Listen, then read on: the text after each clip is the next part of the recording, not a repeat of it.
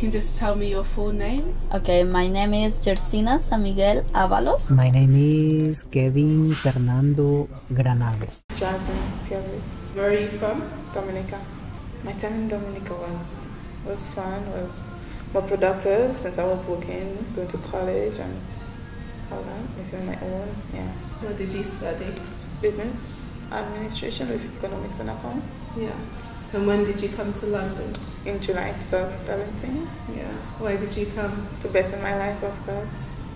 Yeah. And my mom gave me the opportunity, so I had to take it. And yes, I think it's everything. So your other job is very late in the evening that you It's start? 7 to 9. Okay. 7 to 9. I'm born in Bolivia. Yeah. Yeah. So what did you study there in Bolivia? Well, finished the high school and then I started studying for secretary and finished there that. Tried to enter to the university. So what did you qualify in when you was in Bolivia? Just for secretary and finish and have all the levels there. Yeah. So what made you decide that you wanted to come here? It was not like, it was just because I wanna know. I want to meet how is London, how is, because my family said, or my mother said to me, you want to go somewhere, another country, and I said I pick up London because it was, I know you can be different, but here it's like to start from new, from everything. So I decided to come London. Yeah. You can speak in Spanish. Bueno, para una oportunidad de trabajo. What did you work as in your country?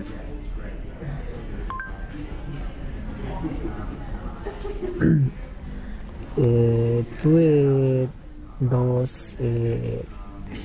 dos empleos por 3 largos años dedicados siempre sobre mi carrera,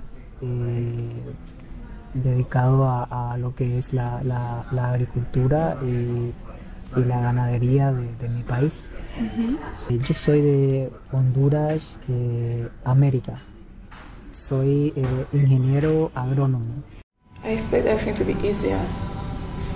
Knowing that I could just get a job like that, I expect all that to be easy on me. Yeah, especially my qualifications. I expect a better job, even, better pay. I was at everything downhill because I realized I would have to do everything over again. They was asking me for everything over, which I think it was unfair because I had to repeat my studies. I did 3 years and that would be unfair. Let's remember the money that I paid into my education, my time spent into my education, and that is like, to me, I just find it like my age would be past that, and I'm getting older. Of course, I want to go into something else, something higher. It wasn't making sense, and to me, it's like I spent so much effort into putting what I thought would be better for me, and now when I come here, there's to repeat. What would your advice be to someone who is thinking about coming to England? Well, first, if they have the chance to learn English in their countries, can do it. My advice would be think twice. Know where you come from, know where you want to go. I think you should seek information for yourself. Think what's best for you and what situation you will be putting yourself into.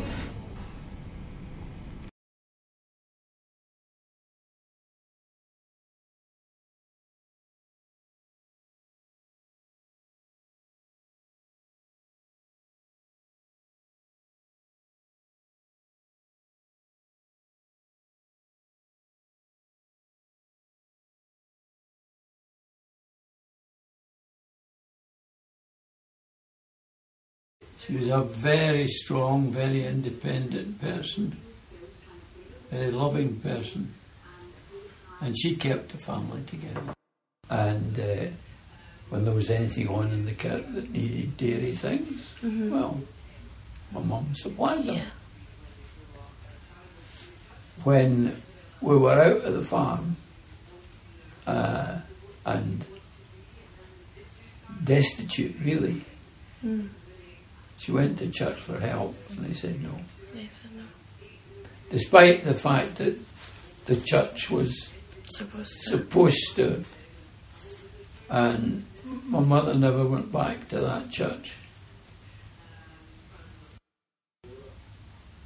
She had a hard life. How she kept the family, she kept the family together. I went into secondary school 1943. Yeah, you see that? See that? That's rose. Mm-hmm. This one? Yes. Yeah.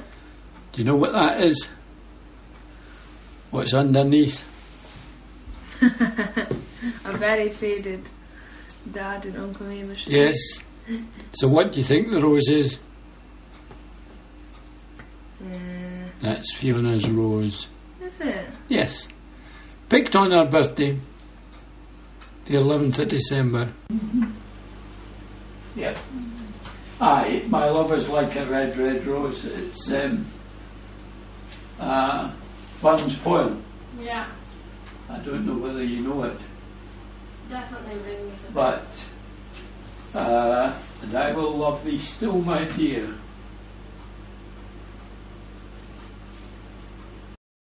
Aye, she loved her gardening. She loved just sitting looking out from the kitchen. And it's just so bonny. Mm.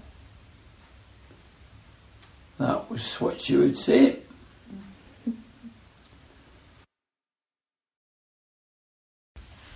That your heart grew big enough to accommodate more than one love. Mm. And that is, you know full well that Fiona's never gone, as far as I'm concerned. But she did leave me a wee thing to be found. I can't quite lay my hands on it. It was in her purse, which I would obviously find. Yeah. And it more or less said, "Don't grieve for me when I'm gone, but keep a place in your heart." And that's it. It's a big place in the heart, but the heart has grown. Yeah. And it does when you've got a family. I should have thought about that, but I didn't. And it was only when my heart expanded enough to accommodate my love of Bunty, along with the love of my family and Fiona. But yeah, so that's that. But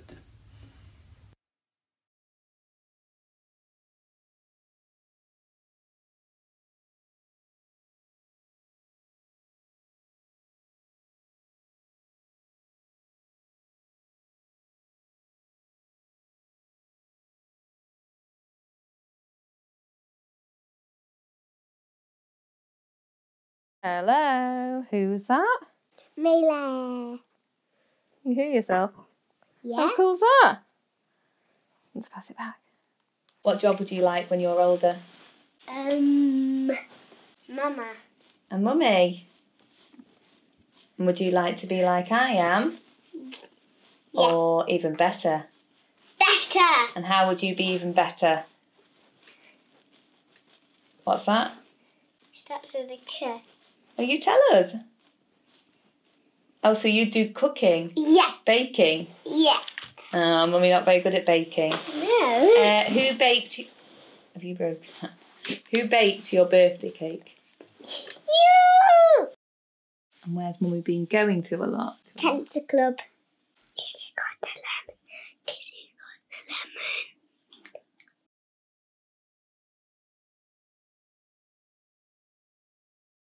When she met your dad, she was so happy, she obviously had found the right man. you know, when you were born and Rowan was born, and when she was huge, expecting you.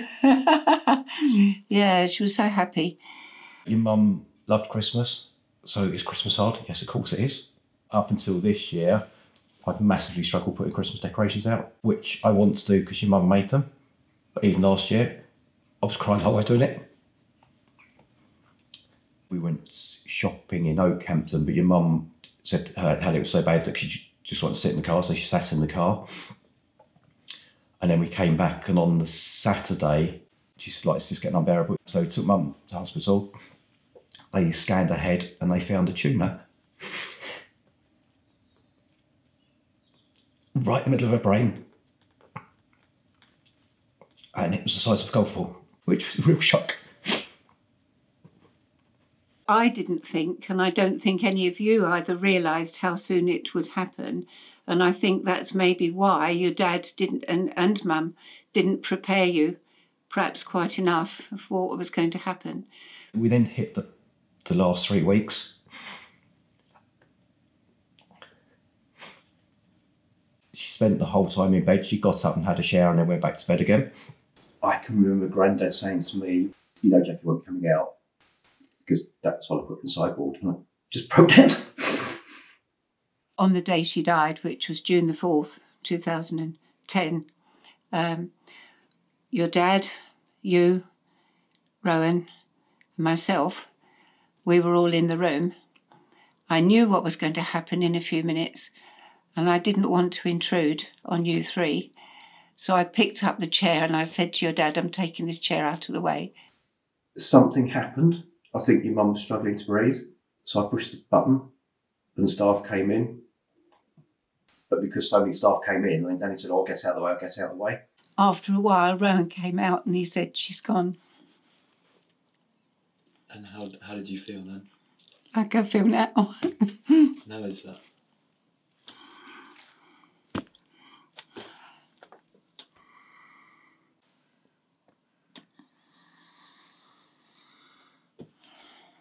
Well, I'm sort of reliving it.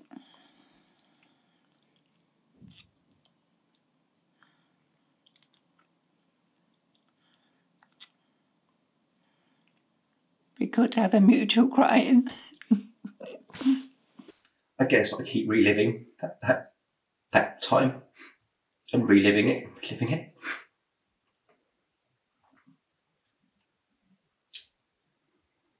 And I can keep hearing her last breath.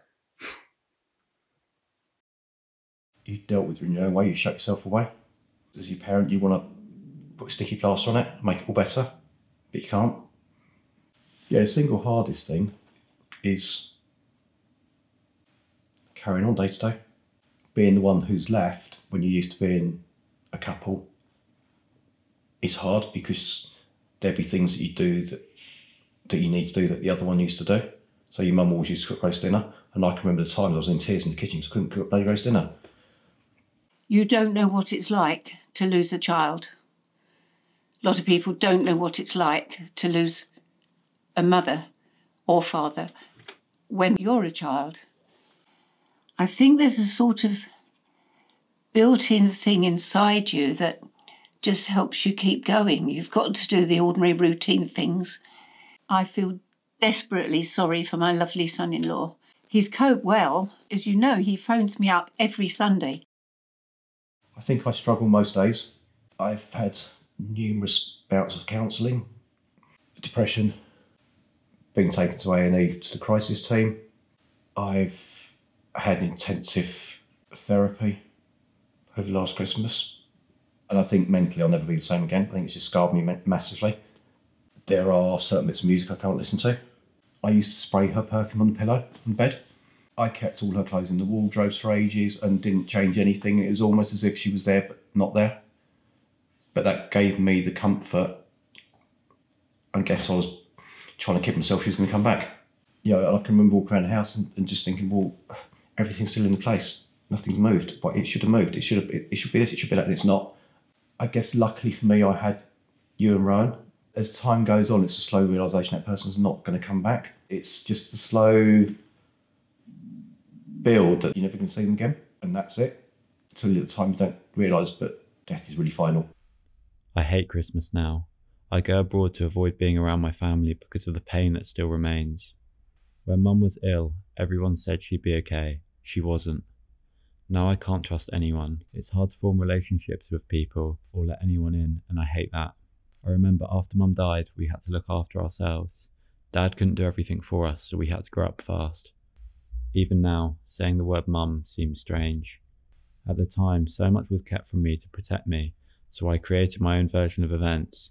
Now I'm beginning to learn the truth, which is hard, because it's not always what I believe to be true. After Mum died, we all went our separate ways, yet have all ended up the same, just trying to hold on to that bit of Mum. I don't think it just affects the person who has got it. It affects massively the lives of those around them. And when it takes them away, it will affect those people's lives forever. The most precious thing I've got is actually a text from your mum when she was in hospital that last time. Here we go, messages, inbox. And I would be absolutely devastated if this was wiped off. Shall I read it to you? It says, night, night, that is spelled N-I-T-E. Thanks for sitting with, W-I-V, me today and chocks, etc. Kiss, kiss. Radio, okay. More to mo, afternoon, kiss, kiss. I guess over time you accept the fact that she's not coming back, and you focus on different things, and it's always getting worse. It gets worse and it gets better and it gets worse and it gets better. So at the moment I'm still trying to sort my life out. I'm still find things hard. Certain things I find hard to do, but I'm sort of working on to get better. So my current one is to try and do more in the garden, because that's where your mum did stuff. And it's taken me a number of years to do anything like that. And this year's the first time that I've actually planted the veg patch out, because in the past I used to grow the veg seeds, but your mum always used to plant them out. And it's just struggle with things like that. And it's things like when rooms need repainting, it's becoming now okay to paint them in a different colour, but they need to be similar.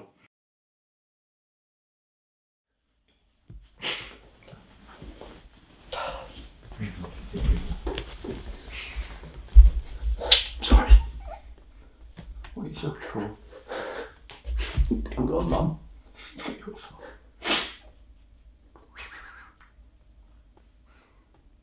It's not your fault. It's not my best. My mummy has cancer. My mummy has cancer. My mummy has cancer.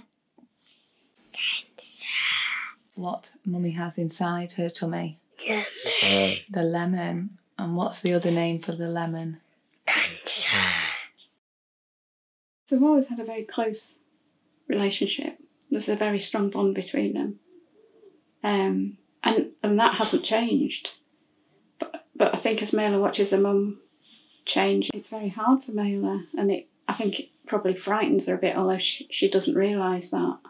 The reason that the tumour's called a lemon is because the doctor described it was the size of a lemon, and to make it easier for her to kind of understand, we've called the tumour the lemon. So we chat about the lemon. She knows that I'm ill. She knows they might not get better. So she has actually asked me what will happen if she dies, who will look after her. But in some ways it's good because she's brought that up, just randomly as we're driving in the car, that she's getting prepared.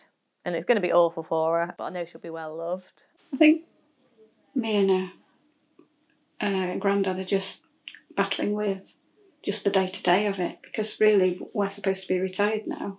Between us, we're taking Rebecca to all her appointments and we're looking after Mayla, and so between us we're doing it. There is 100%, there's no way I'm going to be cured, so it's just a case of wait and see. I mean, in my head I have that I'm not going to be here by next Christmas. What I want to do, and it's my choice that I've decided to do, is not chase all those things, is enjoy the moments now with Mayla and my family and my friends, And yeah, make sure I smile each day. I'm going to die. I can't change that. There's no point me stressing about it. We've tried all the treatment options. I've had stillborn child, abusive relationship, just get out the abusive relationship, and then find out I've got the old big C, cancer. So, which is pretty bad. And then find out that cancer is terminal, so there's no hope. And then to top it all off, we find out that, you're also going to get paralysed. It's pretty shit. It's the worst news you can ever receive, really. I don't think there's much worse than hearing that your child has got cancer. And then on top of that, she's a mum herself, so... Everybody should have the mum, basically, you know. And it's horrible. And if I could change it, I would, but there's nothing that I can do about it, so you have to kind of accept it. How does that cancer make you feel? With the support, that actually she'll end up being one of the success stories. You know, she's not going to be your typical, you know, goes into drink and drugs because she can't, you know. I'd like to hope that she's got a bit more sense than that. If she ends up being a shit when she's older and trying to blame it on the fact that I'm dead, and that's the reason why, I'll be pretty pissed off with her. Because, yeah, you can have your moments of upset, but don't use bad behaviour as an excuse. No kiss.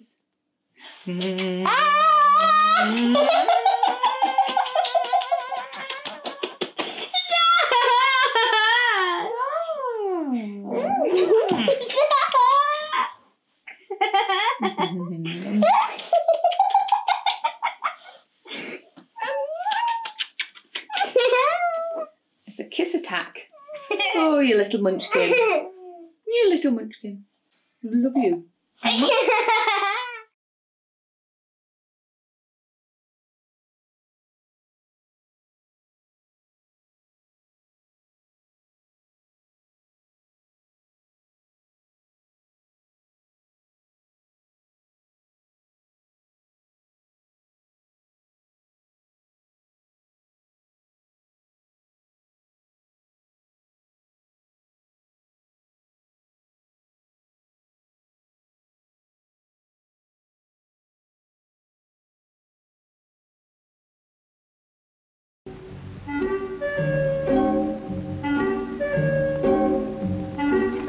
It came in like a spear. It just speared through the building like a fireball. Gotta move back. Come on, come on.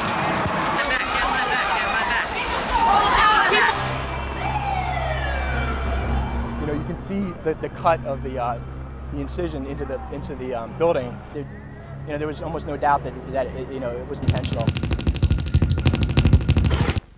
I hereby turn over to ISM Incorporated everything I have, including my freedom and the freedom of my children and my children's children, in return for which said ISM promises to take care of me forever.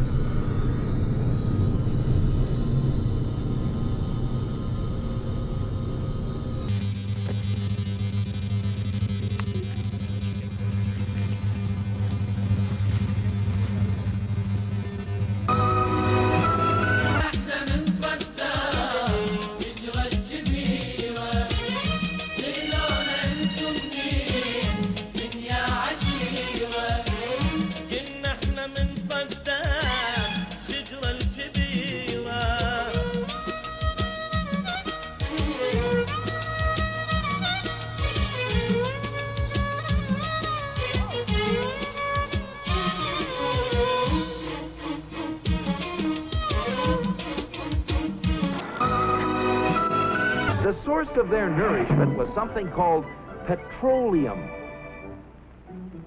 A power source like that must be a highly prized state secret. And there's more that keep walking by, and one of them has a weapon. Roger, receive, target. I'd like to end it. I'd like it to be over with. We would like to end. We'd like it to be empty. In fact, many were likely innocent of any crime, swept off the Afghan battlefield and handed over to U.S. forces in exchange for bounties, a monument to the fear and fury of the war on terror.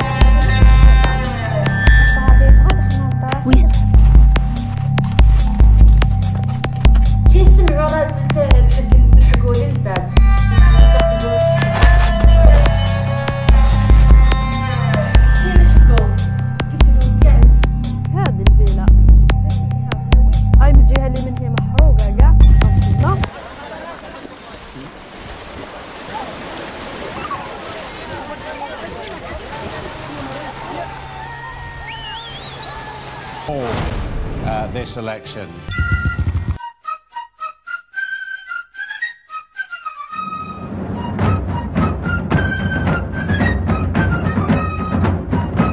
We're just trying to stop Islamic.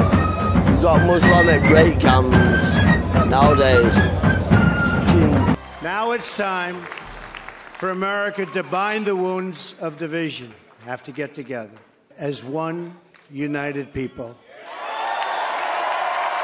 It was an image that conjured up memories of America's darkest period of racial segregation and violence. Fear, rage, and love. Emotions are centered in the lower part of the brain, the thalamus. The thalamus is not consciously controlled. We often become conditioned to react emotionally to words or ideas. I can see where conditioning can be pretty unhealthy. That's true, Jean, but don't forget that conditioning can also be very useful. I'm beginning to see now how important it is to understand your emotions. Thank you, Mr. Bear.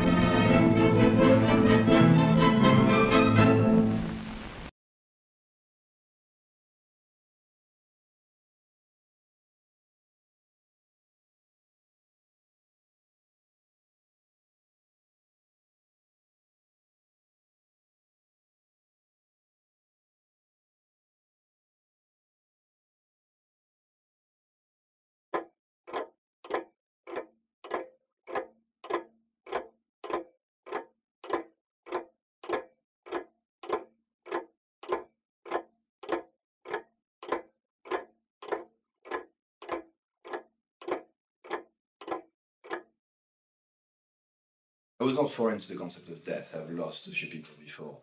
But it's kind of weird because it becomes a sort of blur of things. It took a month before he passed, and up until the last time we didn't really thought he would pass away, but it was definitely on the table. Your life goes on still for a bit, actually. And so throughout that month I was doing a lot, but at the same time not doing much. So these things sort of like melt into sort of like a weird haze. I used to be a lot more stressed out before, and I feel like when something like that happens, you kind of realise what's actually important. I feel like it really does make you grow up in certain aspects, and it gives you a lot of perspective on things. Obviously, it's the worst thing that's ever happened to me, but it was like, it's been good for me as a person.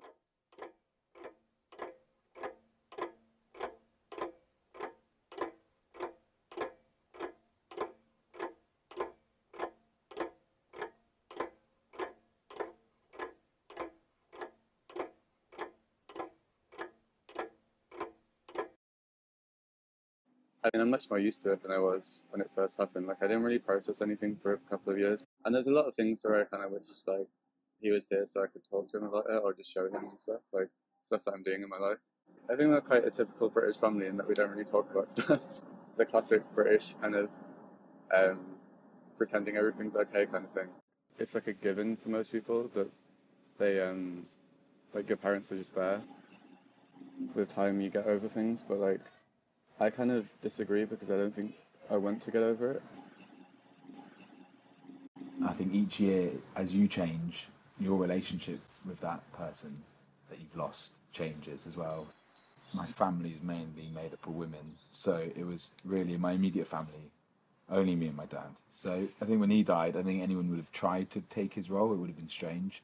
If anything, it was the other way around. It was kind of placed on me a little bit to be kind of, you know, in inverted commas, the man of the house.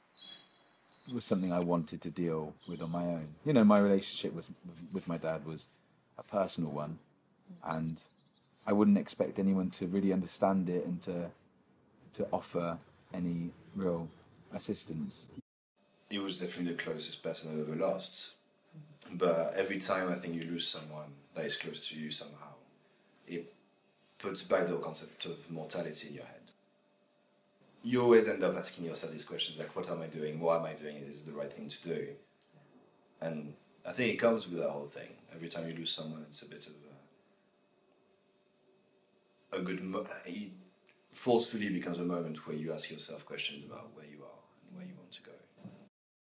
I was like too socially aware that I needed to keep doing things and not just like get in my own hole.